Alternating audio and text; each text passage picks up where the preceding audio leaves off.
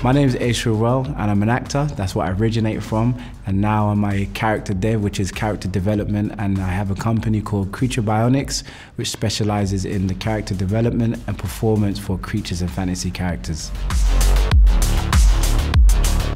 Creature Bionics has brought me more money than just an actor, because as an actor, you just have to wait to get hired.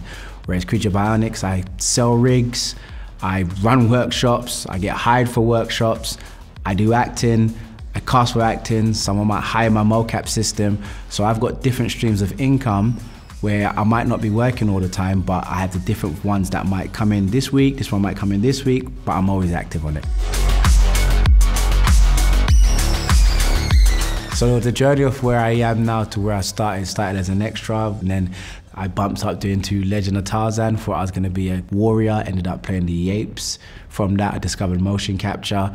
So I went down my motion capture journey. In my motion capture journey I was still doing normal stuff, so I did EastEnders there and I done New Blood, but I focused completely on creatures and fantasy characters till it got me on Marvel, Ant-Man, Marvel, Eternals, and from Eternals is when I decided to do the Creature Bionics because I saw there was a niche, and then I just decided to take that on and make it what it is today.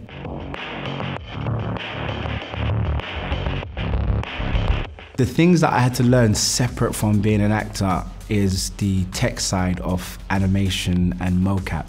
You know, I'm not an expert in that field like to hire me as an animator, but working on jobs, I would just ask questions. Okay, what's going on here? Why are we doing this? What's going on here? I had to learn Unreal, which is a free software, and I integrated the knowledge of what I've learned on jobs, YouTube's on Unreal, what I am as an actor, and I just plumbed it all together.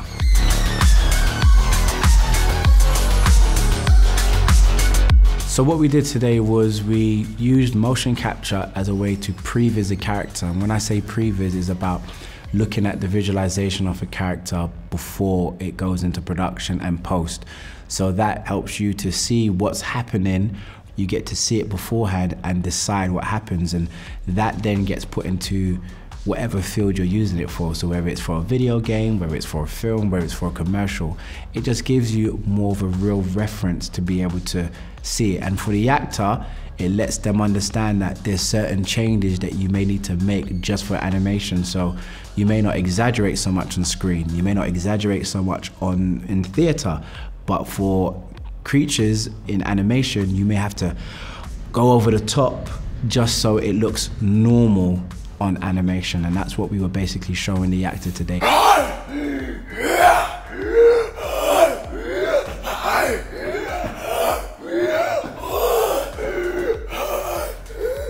Yeah. So the best way to understand how to become a character is to look at it from two perspectives. You look at it from the actor's perspective and you look at it from the audience perspective.